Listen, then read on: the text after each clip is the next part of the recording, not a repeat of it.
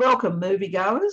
My name's Meredith Burgmann, and I'm a former academic and a former president of the New South Wales Legislative Council. I was also a co-convenor of the Anti-Apartheid movement in the late 60s and 70s, and was one of the campaigners against the sporting tours that came at that time, and of course got arrested on a number of occasions. I've maintained a 50-year connection with South Africa, and recently was part of the group that took Memories of the Struggle, Australians Against Apartheid, the exhibition about Australia's role in the international struggle. We took it to South Africa, where it was exhibited in Johannesburg and Cape Town. Now, I'm talking today to the producer, writer and narrator of the wonderful film Life is Wonderful, Sir Nick Stadlen. He's a former High Court judge from the United Kingdom, and he will hopefully explain how a High Court judge came to be making a film about the Rivonia trial in South Africa. Welcome, Nick. Very pleased to be virtually with you, even though several thousand miles away. Yes, congratulations on a wonderful film. It often had me in tears. And it's obviously a passion project for you. Can you give us a quick description of how the film project came about? It does seem a strange thing for a judge to be doing. Well, indeed, it is strange, and I've been asking myself this question for the last 7 years. It goes back, in a way, to 1968, when I was 17, and I'd been on an English-speaking union scholarship to New York before going to Cambridge University, and I was working as a busboy. I was working as a busboy in the Tavern in the Green in New York on the night that Martin Luther King was assassinated in Memphis, and I just, as a matter of impulse and instinct, got on a Greyhound bus to Memphis to show solidarity with Martin Luther King, and spent a couple of days there at a vigil. And I then hitchhiked to Atlanta, where the funeral was, and got a lift from a young man. And after half an hour, he opened his glove compartment and he picked up a gun. And he kept tossing the gun up and down. And he said, "This is for any N-word loving outside agitator I come across." And it seemed to me I ticked almost all of those boxes. And I had chucked in the back of the car the banner, the piece of cardboard saying Atlanta, where I was hitchhiking to. And on the back of it, it said, "Honor Martin Luther King now." And I spent the next 4.5 hours wondering which way up I'd left the banner in the back of the car.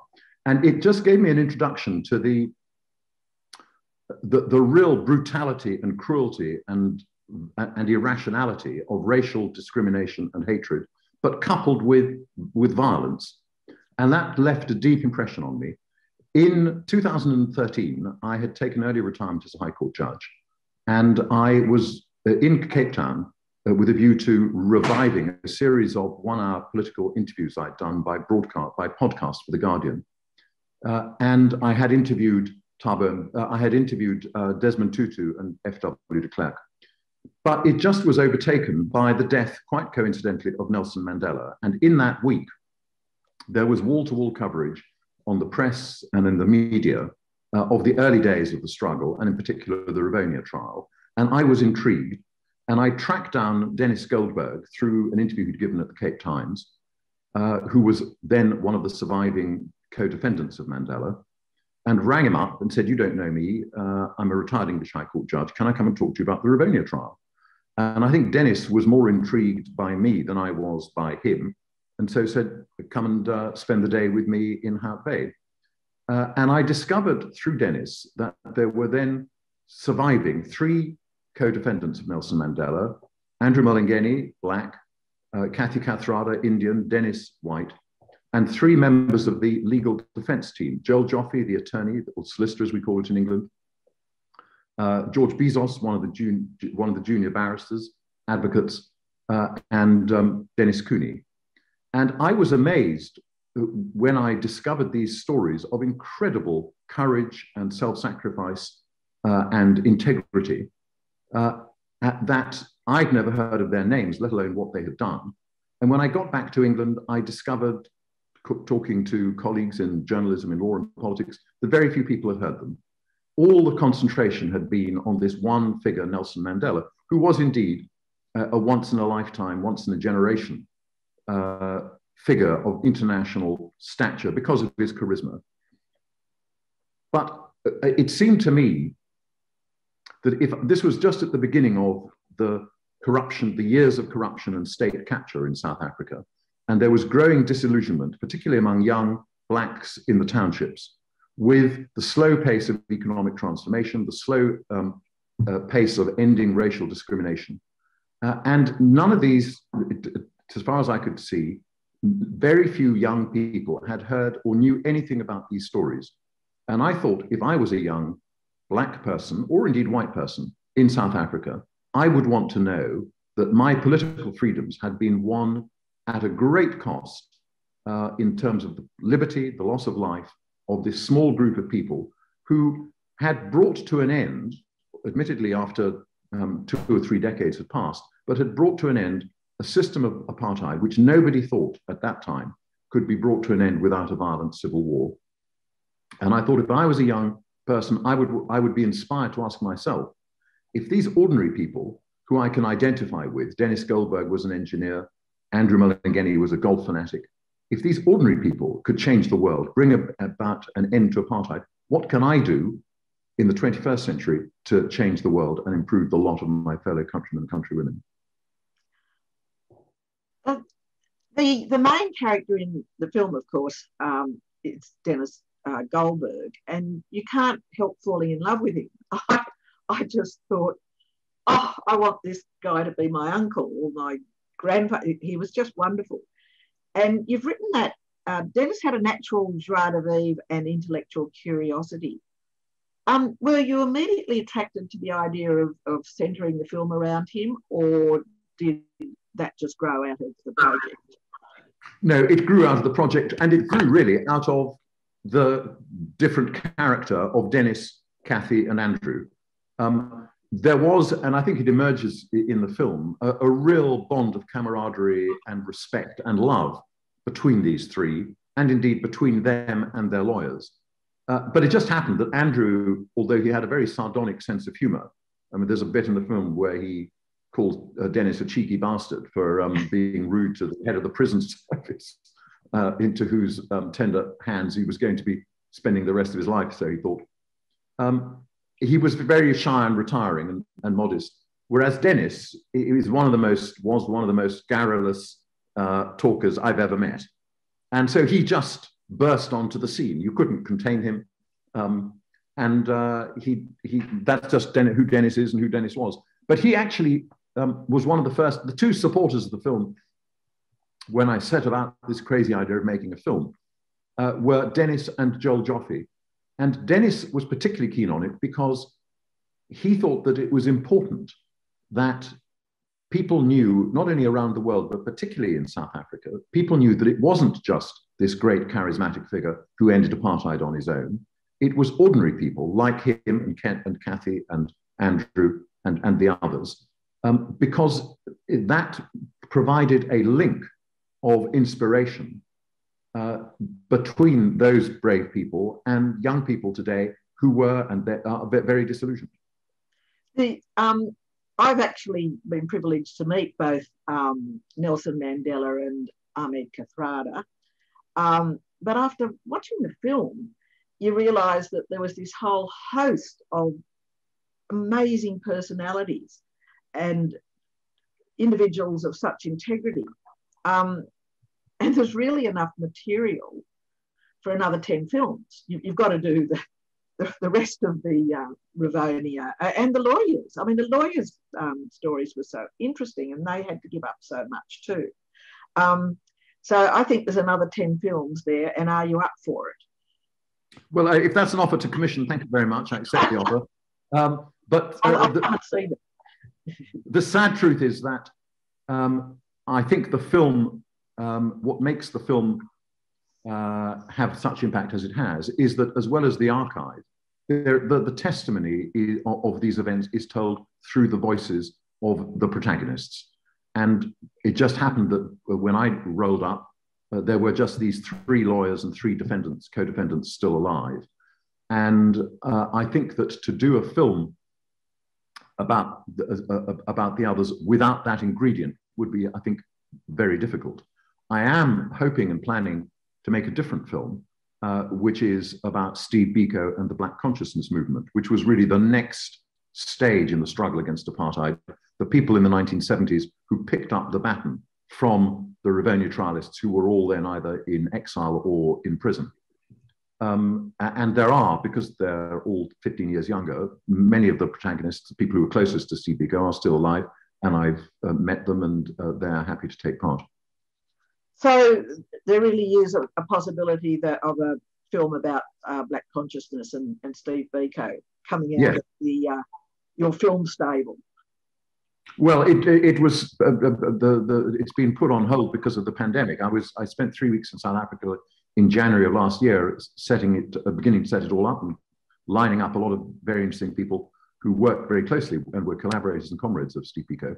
But we're just going to have to wait until it's possible to get that project off the ground. As to the other defendants and lawyers, I have got tens of hours of unused footage that couldn't be fitted into the film. And Joel Joffe and I and John Battersby set up and Ben Valentin QC, we set up a charity in England called Life is Wonderful.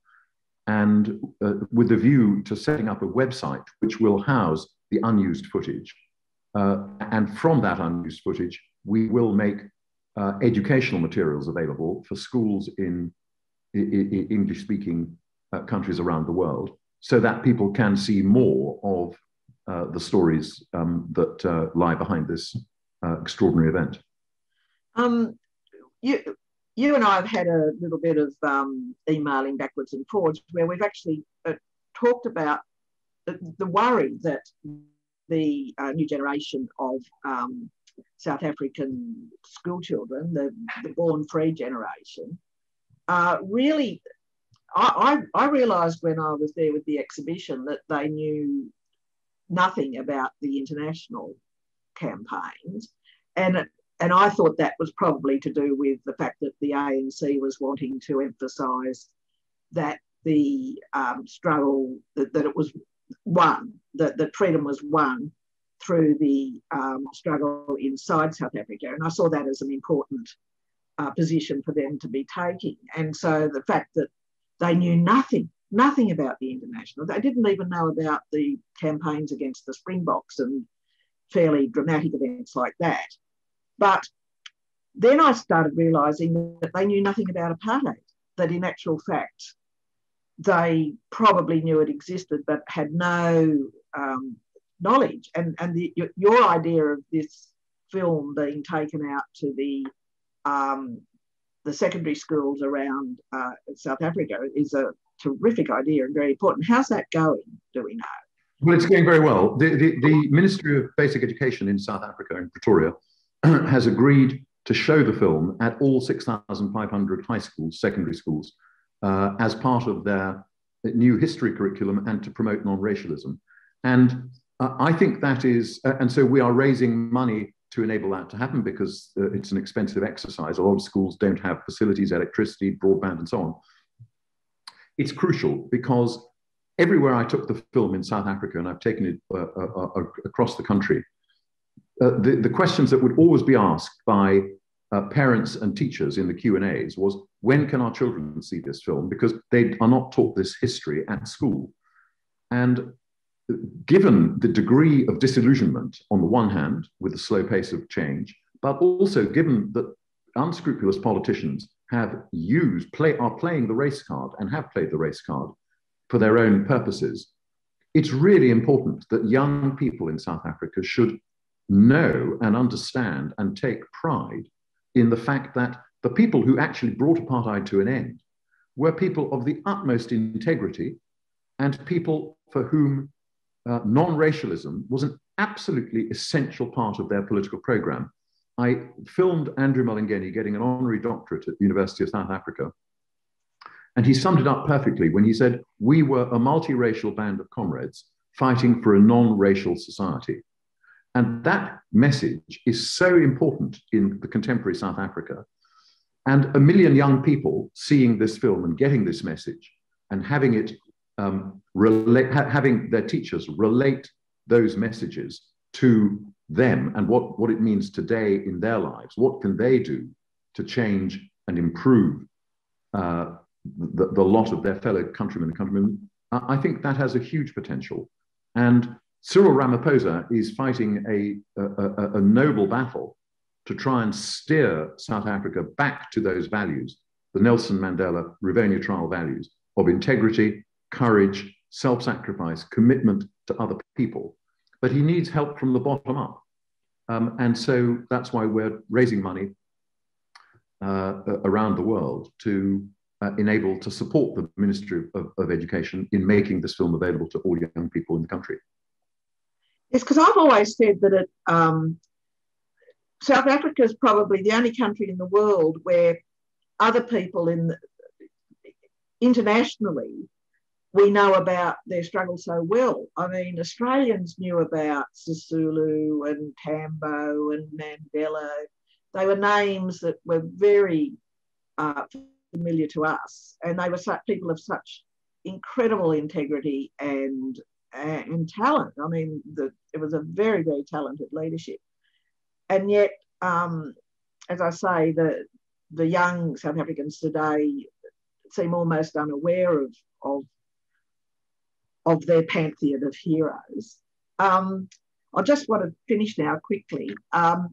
Were there ever times when you were questioning the three that had spent that, over 20 years in jail, where you just felt you had to back off because it was getting too much, that you were trying to dig up memories that they really didn't want to go into? There's one time in the film where Denis is talking about his own torture after he was arrested and he escaped and then was caught again. And he said, I don't want to talk about it. It's sufficient to say that I didn't give anybody away. But he told me in part of the unused footage that 30 years later, he was at some seminar in Germany and a psychologist was going through the indicia of torture and the effect of torture on your psyche. And he had a complete nervous breakdown and collapsed because he realized that every one of those things applied to him. And it has had lasting scars. I interviewed Albie Sachs, the former Constitutional Court judge in South Africa, who had been twice subjected to long periods of solitary confinement. And he said that the effect of that is with him today. He's in his 80s. And he said that he could never, when he married immediately after he came out, somebody who had also been in solitary confinement. And he said he could never have married at that time somebody who had not had that experience because it is so devastating. Yes. And one of the things that I just kept in the film, one line at the end towards the end of the film, where Andrew Mullingeney turns to Denis Goldberg and says, when you look at the things that are going on in the country today, Denis or Nick, it makes my heart to bleed. My heart bleeds, Denis.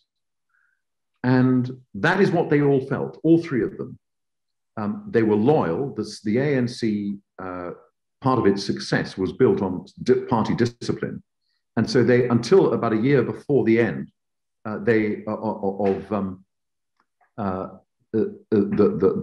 state capture years, all their submissions and representations were made behind the scenes within the party. But eventually they all spoke out and demanded that there be resignations and a change of government and a change of party leadership. But they did feel very bitterly, and Denis felt very strongly, that this is not just a question of white oppression of black people. It's a question of civil liberties and human rights, and they apply and are just as important under the current dispensation as they were under apartheid, which is not to say that the things that are going wrong in South Africa today are anywhere as bad as apartheid. Plainly, they're not. But it is to say that the values that the people who brought apartheid to an end believed in are as important today as they were then.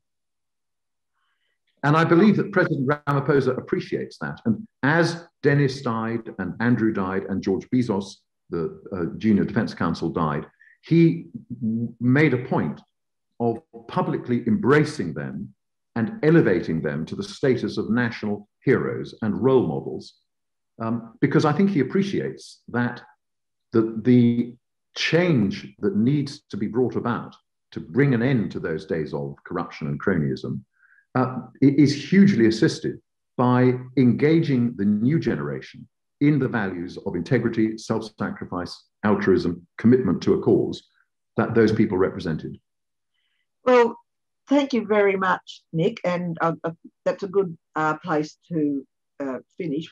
We have run out of time, but all I can say is I really look forward to seeing your film about Steve Biko, and I just want to thank you again for making this wonderful film, which will continue to have an effect on people's lives in the future. So thank you. Thank you very much for this opportunity, and very nice to have engaged in the questions and answer with you.